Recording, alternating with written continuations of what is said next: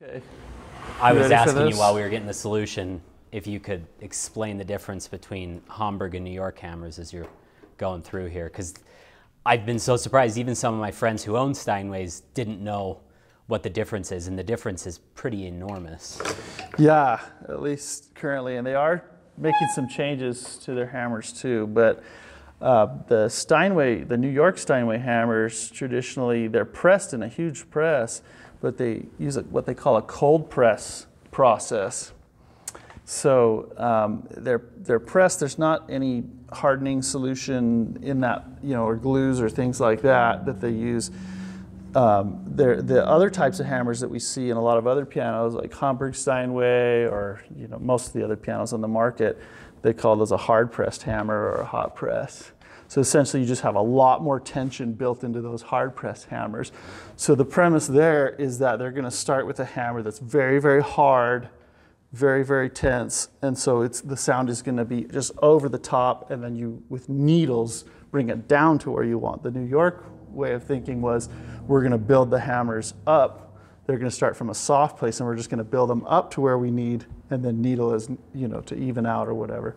Sure. They are making changes though. How much felt you press into those hammers, and it starts as a sheet, makes a difference of the density of that hammer and how hard it can be in the tone response of it. They've increased the density of their hammers over the last couple of years, so it makes voicing them different. You have to kind of keep up on it. You'll gain some elements musically, and you might lose some that were in the older pianos. Sure. So some people might be thinking, oh, I have an older Steinway. I love the sound of the older Steinways. And all the new pianos just don't seem like it. Maybe they're just not broken in or something like that. But it's that the hammers are different. Yeah, one interesting thing as a pianist, from my perspective, is New York hammers. Because my parents had a New York Steinway, and then my wife and I just purchased a New York Steinway a couple of years ago. Last year, 2020, and I think they're a lot harder to get right. But once you get them right, they seem to be more stable for longer. Whereas, like the little Hamburg Steinway that we have, it brightens up a lot quicker. Whereas the New York, it obviously still brightens the more you play it, but it seems like a little bit more stable of a hammer. But maybe as you're doing this, you can tell them kind of about the little rebuild we did on my piano. Yeah. And I think it is because of the density of the hammers. So we bought a Steinway from the 1980s.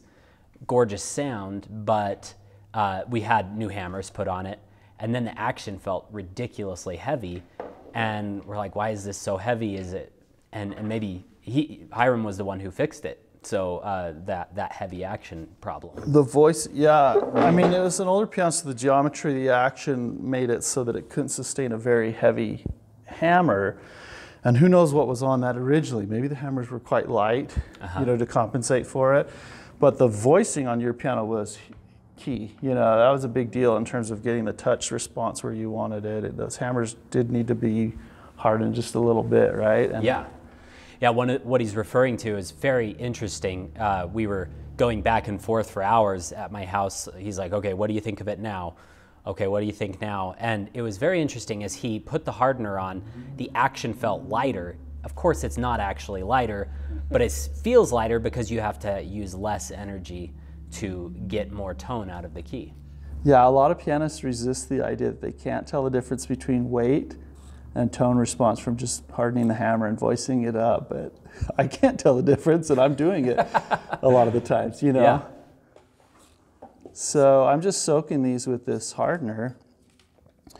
And in this case, I want more body out of this piano too. It's got a beautiful, sustained singing aspect to the tone, wouldn't you say? Yeah. I mean, the sustain on it goes, right? Those lyrical passages sounded really nice, and probably, on the recording, it sounded probably pretty good, but tactily, the way it felt to you to get to voice something out was probably too much work. That's one interesting thing that he brings up is, I listened back to some of the recordings I made on my piano when it was really heavy, and I can tell because I remember what it was like, but it doesn't necessarily look like I'm working really hard, but I remember having to work really hard. So what you see a pianist do on stage isn't necessarily, they might make it look easy, but they might be fighting the piano.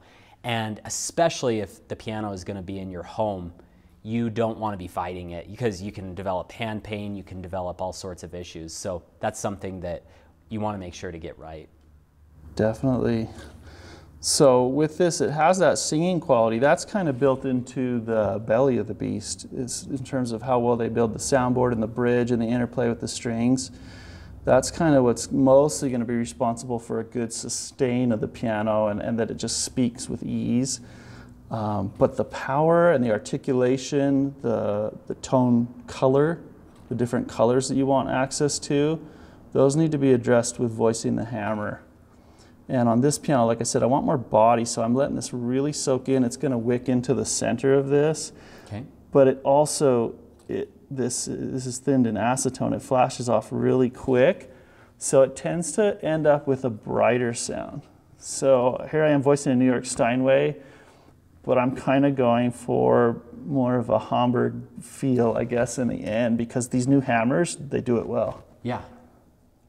That's great. Yeah, and that's the thing is, it seems like, you know, probably 80% of people that I talk to, maybe even 90%, prefer Hamburg Steinways. But for at-home use, I've actually found I probably wouldn't, I mean, never say never, who knows, but I probably wouldn't want to go with, so we have a Hamburg O in our studio and then a New York D. And the New York can be voiced down so much that it actually matches quite well with the Hamburg, even though the Hamburg's, you know, 3 feet smaller. So maybe you could talk a little bit about that, about size of piano. I don't know if a D, especially for the room size that we have, was maybe the best choice, but I'm so greedy with that bass. I wanted the D bass. Yeah, well, I'm like you. I don't think there's such thing as a piano too big for a space because of the quality of the bass and the quality of the color of it as you go down the scale, because that's what you sacrifice more with a shorter piano, is the trueness of the tuning, and also just how bassy you can be. You know, your speaker's a lot smaller, basically, right? That soundboard that's vibrating is a lot smaller in surface area. What do you mean by the trueness of the tuning? Well, when you have a short piano, to get those low pitches, if you notice these bass strings on the piano, they're wrapped with copper, some of the old ones with steel. That's to add mass. If we didn't have that copper on there, you'd have to have like something like a 15-foot long piano to be able to get that pitch and still have enough intensity of sound for it to speak out. That's my understanding of it anyway. And so the, okay, what note was that, Josh? So to me, that's one of the main differences, especially as you're going into the low tenor break into the bass. That's where it's going to sound really off when you get a shorter piano. Okay. You'll hear harmonics a little louder that don't necessarily tune well with the octaves above. What is your ideal size? Is it the New York D, or would you say the B? Obviously, probably not smaller. What from a tuning perspective, is the D the best, or would you? Yeah, well, or is the B equivalent? In terms of piano, the D's the best because you get just a really, wolfy sounding bass, right? Or I don't know if that's the right word for it, but just a big bass. It can be growly, and you can. It just has a depth that you don't get with the smaller pianos. Sure. Yeah. So ideal. I don't know, if you can't get a 9-foot, a 7-foot, or at least a 6. Yeah. And if you can't, then a really high quality piano. Yeah, I've noticed that I start to really like pianos at the 5'10", 5'11" size and up. And that is probably because we own a 5'10" piano and I've just gotten used to it over a decade. But I do notice that the smaller pianos before that tend to sacrifice so much with the bass. Now, if you have that and that's what you can afford, great. But if you are looking at a higher end piano, here's a question for you before I even say something I'll regret. When I feel like I was about to say something I'd regret. Would you rather have something like a 7-foot Boston, or would you rather have like a 5'1" Steinway, and why? In that comparison, definitely the Steinway. Okay. The Steinway, the way they build the case, it's really high quality wood, and they just join the case together. It's all incorporated together, where it just vibrates as a whole instrument. That's where a lot of that sustain and that kind of, I just think the tone's more musical, you know. Great. Now the Boston, I can have a lot of fun playing a Boston, and they're great, you know, but if budget's not the concern, I would definitely go for the smaller Steinway. It inspires me more. Sure. I don't know all that goes behind it, but to me, yeah, you know, all the inner components from the rim to the pin block, the rim, you know, of course, there's a lot of pianos that are built from the inside, and then they just kind of slap the rim on, you know, glue it on as just a decoration, you know. Yeah. Whereas with the Steinway, the rim is just crucial to the whole instrument. Yeah, we went back to the Steinway factory October 2019, right before COVID hit in the U.S. And well, maybe it was already here, who knows? But it was amazing to see that the first step is them gluing a bunch of layers of that, I think it's hard rock maple, is that right? Yeah. For the rim, together, and then putting it into a press, and then they're like, okay, this is gonna, after they press it for a day or two or whatever it is, then they're like, or hours, and then they're like, hey, that's gonna go dry for several months now, and that's step one. It's a very long process. It's very high quality. Yeah, for sure.